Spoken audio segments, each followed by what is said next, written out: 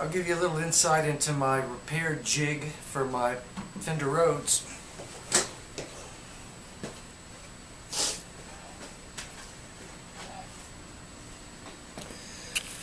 I'm in the process of restoring this 54 key piano. This basically is right in the midst of the work where I clean this tone bar, which luckily on this 54 key Rhodes, even though it was made in 1981, they were relatively free of corrosion, so I didn't have to use the wire brush on the drill. So I just wipe these down with mineral spirits, and then I clean the tine which is underneath, right? It's the piece down here. Had some rust on them, so I used some steel wool and I pretty much cleaned that rust off. And then I replace these screws and grommets and replace them. So you can see here that I'm only on about E flat before I have to go all the way up the keyboard. Here are my boxes of screws to refinish, basically replacing the screws and the grommets, which gives you better tone and sustain on the tone bars, and meanwhile I get to clean the tone bars at the same time. The difficulty with it is that when you take the tone bar assembly off, you take these two screws out right here. There are two springs underneath, and I never could figure out from any of the websites exactly the cataloging of these springs, which is the suspension of the tine. So I had to find out a way to be able to organize these springs, because I take all the tines off at one time instead of doing it. I take them all off at once instead of one at a time. So I came up with a jig which looks like this, and this is basically a piece of wood that has 88 slots. Well, I have a 73 key, so I didn't have to go all 88 notes, but basically it's got two nails for each assembly. And as you can see, as I take them off the piano here, I put each one of the springs on one of the nails in the correct position, and then I put the tine there, and that keeps these organized. So I don't have to take them off all at one time. I guess I could do it one at a time, but it's quicker when you're working to do similar activities at the same time. So when you have the screwdriver out, the electric screwdriver, I might as well just go do all the screws at the same time. So this is a way that I came up with to keep the tone bar assemblies organized. So up here on the top, it goes all the way from note 80, which is E. Not sure why I went all the way that far, because I have a 73 key Rhodes. But anyway, so these are the tine and tone bar assemblies off that 54 key piano. I had one broken tine when I took off the C, the lowest note, which was 16. The tine broke, and I ordered a new one, and he sent me the wrong tine. But anyway, this is a fairly not clever, but utilitarian way to keep track of what's going on. That way I don't have to. I didn't replace any of these springs. These are the original springs from 1981, but they seem to do okay, and I couldn't really find them readily available in the different colors and strengths that the Rhodes required, so I figured I'll just go ahead and use what I've got.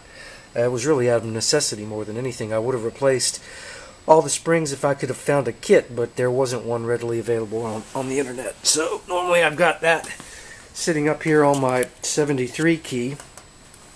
But this one basically pretty much has already been restored for the most part. These tone bar and tine assemblies were very, very dirty and corroded. So I had all of these taken off and placed on that jig on the floor over there. That thing. And these required scrubbing with steel wool, and the tine assemblies on the underneath down there had to be wire brushed with a drill. So the post that's underneath this screw, there's a post that goes down in the tine that sticks out. I had to put each one of those posts in the drill in 4 different directions and use the wire brush to clean the corrosion off of the post, and steel wool to clean the rust off of the tine. But you see, I've already gotten this back together. It's been back together for quite a long time. I replaced the damper rail felts, which is the pivot that the note pivots on, right? It's in the middle. Those were little round washers. I think I have some of those left over.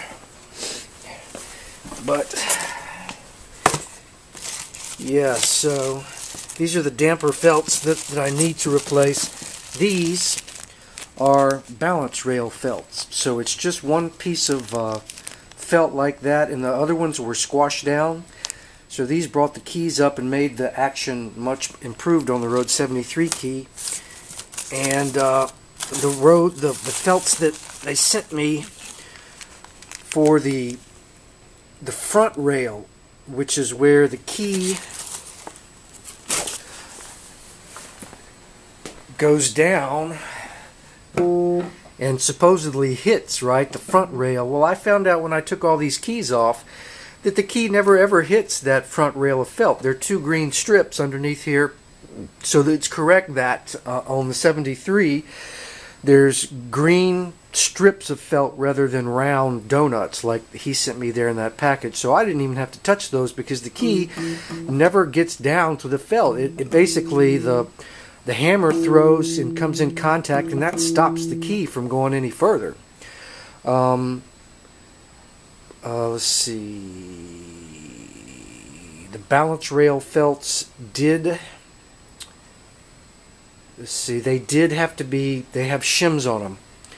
So I took all these keys out and laid them on a card table, and one by one, with two hands, I had to reach in with two hands and with my fingernails grab that washer on either side and pull the shims off and up, and then pull the piece of felt off, and then put the new piece of felt down, and then take the original existing shims of paper that made these keys even, put the same shims back down so that I didn't have to change those and do that process again. And it came out pretty darn even, so I'm pretty happy. The voicing is definitely not perfect. I need to tune this E flat back to E flat instead of D. But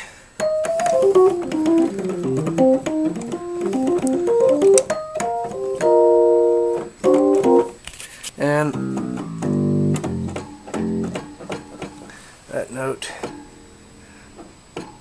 not sure why that's not sounding. This A flat pickup right here, the A flat is out. And I guess low E is out too. I'm going to tap that with a screwdriver to see. Yep, that one's out. So that, I don't think that one has been out. Or maybe it has and I just haven't taken the time to replace it. When you replace these pickups, you have to be really careful because they're sensitive and they're fragile. And I'll show you a little bit since I've gotten the keys taken off. Here are the, I'm going to go back around this way maybe because I can get more light. But these are the replacement pickups that I put in the 54 key on the top with the red pickups instead of the white ones down here. The funny thing is with this 54 key was, I have 1 minute left, is that none of the pickups in it were bad.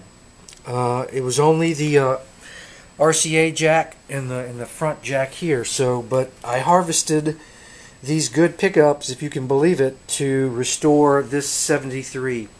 So these white pickups that I took out of the top here, I came and they were replaced here on this 73 key at various places, and you can see I had to do the soldering. Obviously my soldering got much better when I put these back in again. I think these are rewound, but I did tin my wire. I wanted to change the wiring schematic of this over to what the 73 is, which is these tines are soldered in groups, but I didn't know back then and I went ahead and I did it. But they're basically daisy chained one-on-one. I had to find the right braid of wire. Radio Shack was really thin, multi-stranded, then you have to twist it together, solder it on there, and then you tin the wire. So you coat the wire and solder so that it stops corrosion. So I got, it's not pretty perfect, but it's pretty good. So all of the pickups actually do work on this. So anyway, that's just a little bit of Fender Rhodes playing and some Rhodes restoration stuff. This is Paul Reichle. That's my story and I'm sticking to it. Ciao.